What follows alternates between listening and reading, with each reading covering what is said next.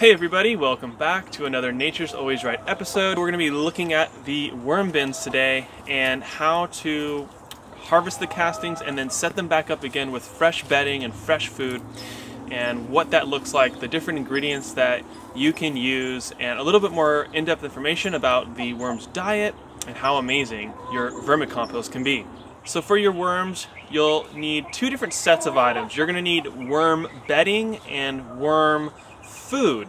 So many people think that the worms are eating the vegetable scraps, but in reality that's only half true. What's happening is the fungi and microbes are breaking down the vegetable matter into kind of a slurry that the worms come along and scoop up. So they're getting the broken down vegetable matter combined with fungi and microbes, and that's what constitutes the majority of their diet, in addition to feeding on soil, broken down carbon. So a big portion of their diet is actually microbes and fungi. So let's take a look at a bunch of different types of worm bedding and vegetable scraps. And I really recommend that you use a diverse amount of each type so that the worms have access to different types of carbon or bedding, and they have different access to fungi and microbes by having different types of food sources in there. And I'm going to give you my best tips on the best food sources available, as well as the best bedding available.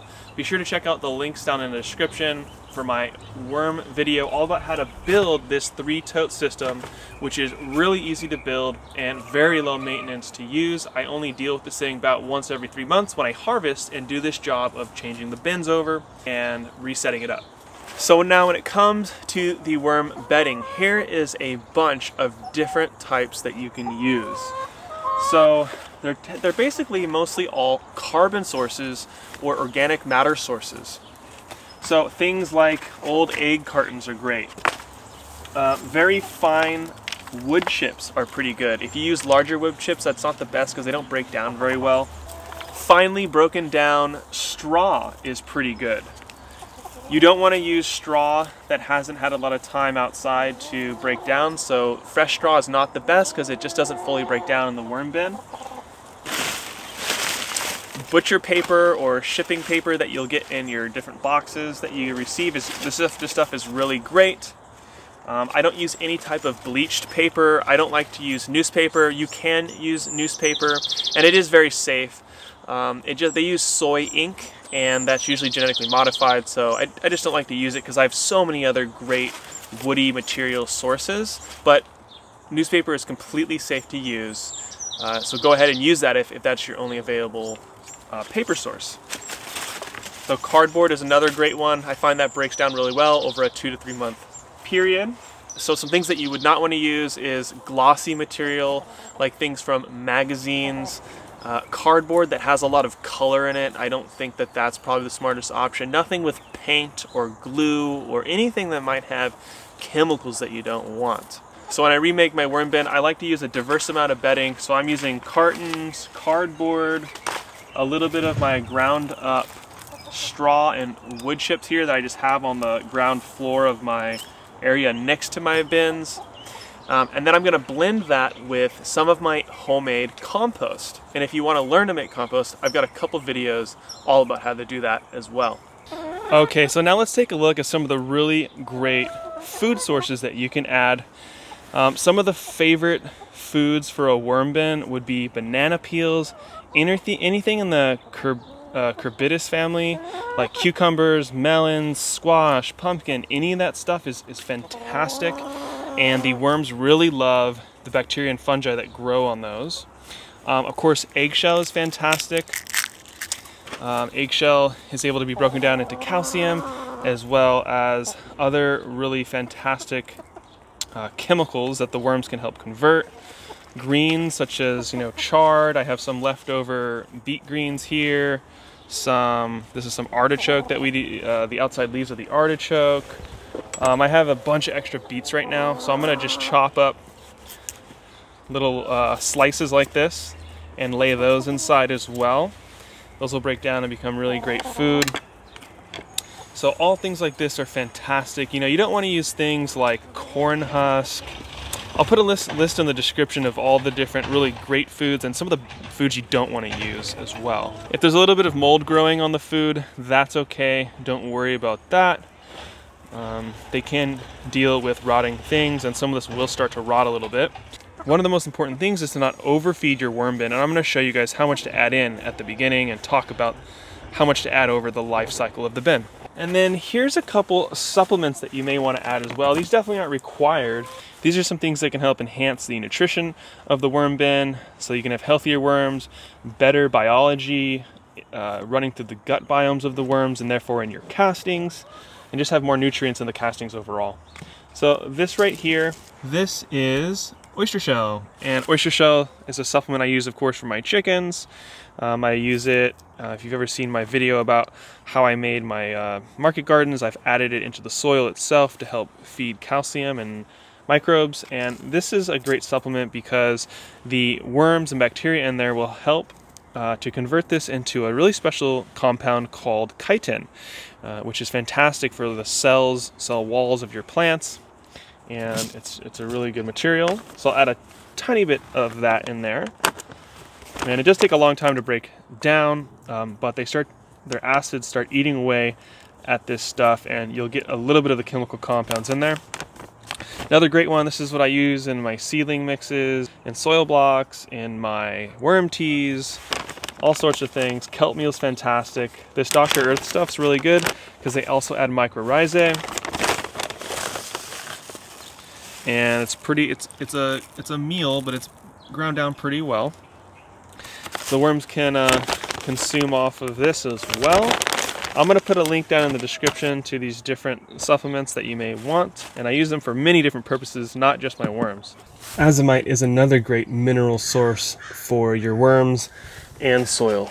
Then I've got the SD microbe bokashi grain, and I'm going to be making a video soon about bokashi composting, but this is something that you can also add to your worm bins to increase the fungal and biology components. And this is just really fantastic stuff. Check out the link in the description so you guys can pick up some of this. This is the best bokashi grain on the market, and my friend makes it, and he uses organic grains to do it. He even uses my beets to make fermented plant juice out of the beets, and he blends in different minerals and other great stuff inside of this. And he's had a lab even look at it, and they've got fantastic beneficial nematodes and all sorts of awesome biology going in here. And I got a link down in the description that you guys can buy from. It gives you a small discount, and it's also a way that you can help out the channel. So normally when I'm doing my worm bins, I do all of them at the same time, but for this demonstration, I'm just going to do one of these. So when I harvest, I'll throw them all in a big bin like this that I can put a lid on and move around so that I can keep it out of the sun. So if you haven't seen this worm bin system and how it works, definitely go check out my other video about it. There's a link in the description. This top bin is where most of the worms are. So this is going to go to the side, and this will become the bottom tote. This is where the finished castings are, the tote underneath, and this is what we're going to harvest today. And here you can see a little bit of the straw is still left around. Some of these larger wood chips are still there. So that's why I mentioned that they're good ingredients to add, but they should be very finely ground if you're going to be using them. And then, of course, the third tote in my system is this bottom table, and it collects all the worm leachate down at the bottom here. And that's just done to save money on the bin system. And you might notice that there is a lot of redworms in here. I could have let this bin go a bit longer before I harvested it, but I need castings soon, and these worms do great because I can add them into my compost. They go into my garden and they can survive for a while out there in the top inch or so of the soil. But these are composting redworms, and they're more designed to be kind of contained in a localized area. They do last pretty long out in your garden as long as they have access to good organic matter and some leaves and stuff that have fallen onto the ground. But in general, earthworms are the ones that are going to be digging through your soil, going deep and stuff like that. That's not with the red wrigglers, and that's why they're great to use in a composting system. They can be isolated in a bin like this. They'll continue to work and eat on these things and secrete their biology and castings in here while I harvest it over the next few months and use it in my worm and compost teas. The bin that was my top bin becomes the bottom. Many of my worms are in here. They're gonna finish off what's ever in here, and then they'll eventually move up through these 1/4-inch holes into this bin, colonize this bin to start eating on all that fresh bedding and vegetative matter. So now what we need to do is put layers of bedding material and compost, about 3 layers. Then at the very top, we'll put a little bit of the vegetative matter, fresh stuff for the worms to eat. So the first layer I like to put is just a little piece of cardboard in here, and that's to prevent some of the bedding that we put in from falling in these little holes, but there's still plenty of room for the worms to come up and through, and then this will decompose over time and just be great worm food. So we're going to put in a little bit of each of those materials that I mentioned. A little bit of finely ground wood chips. If I have any large chunks, just grab those, get those out of there. And now we're going to add a nice 3-inch layer of compost in here. And this compost that I'm adding is basically good to use, but you can still see there's still some material that needs to break down a little further. Well, that's fantastic because our worms are going to do that for us. So we just did our first layer, and at each layer we're going to add a little bit of moisture in here because the worms need a moist environment. They don't want it to be sopping wet, but it should be moist. Oh, I almost forgot. Now we're going to add our little bit of amendments in here. So that's the oyster shell, just a very small amount of each of these.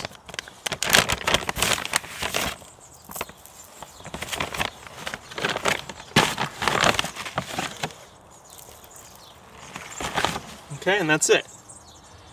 Now we're just gonna add a small amount of water now.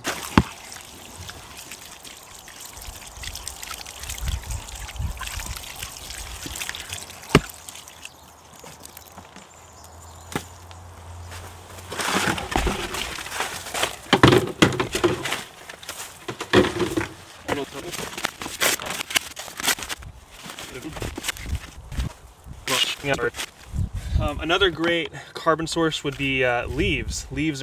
Dried up leaves are fantastic. I just don't have any right now. And if you don't have compost available to yourself, you could also just go to the store, and I'd recommend getting the Kellogg's garden soil. That has some of a thicker material in there. It's not finely sifted, and that's more of the stuff you'd like to use. I'd use that instead of using the compost, but homemade compost would be the best material to use. And your worms could basically just survive off the material I'm putting in here, but adding in the fresh vegetation is going to provide a lot more nutrition, and it's going to be a lot better for them, making you a lot better castings. Now as you're putting the water in, it's going to drain through and collect the leachate, and I'll show you guys that in a moment. One more layer to go, and we're almost done.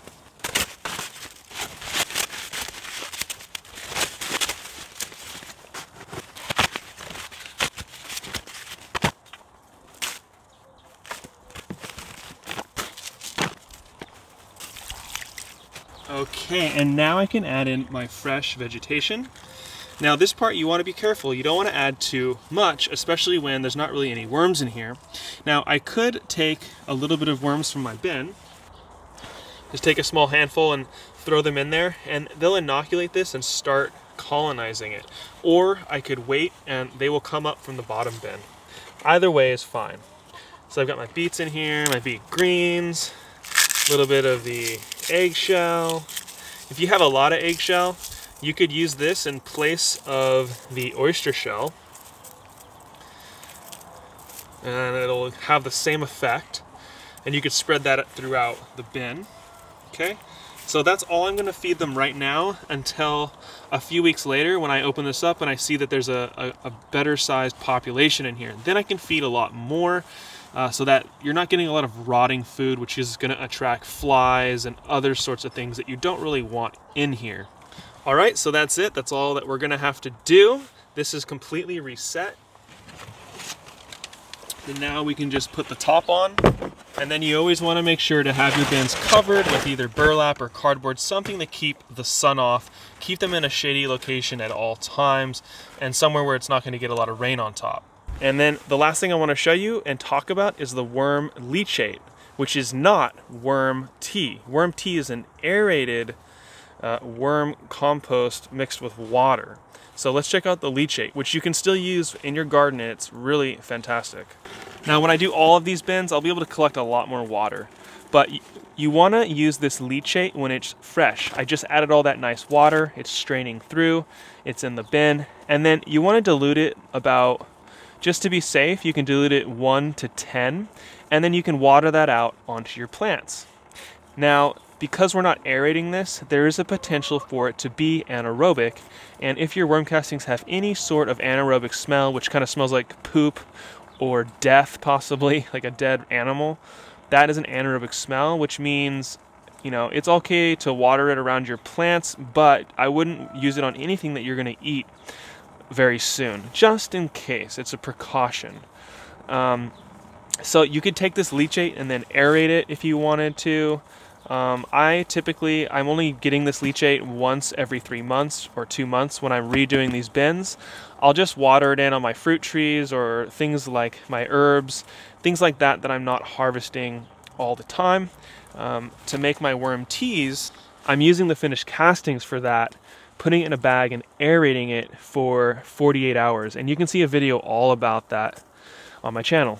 Yeah, so please don't get confused. Worm leachate, which is just the draining through of the bins, is far different than worm tea, which is an aerated aerobic process. If you guys have any questions about what I just did or about my worm bins, please put those down in the comments, and check out the video's descriptions for the different products that I use and links to the videos that will help you if you want to learn more about worm composting and making teas and all that sort of stuff.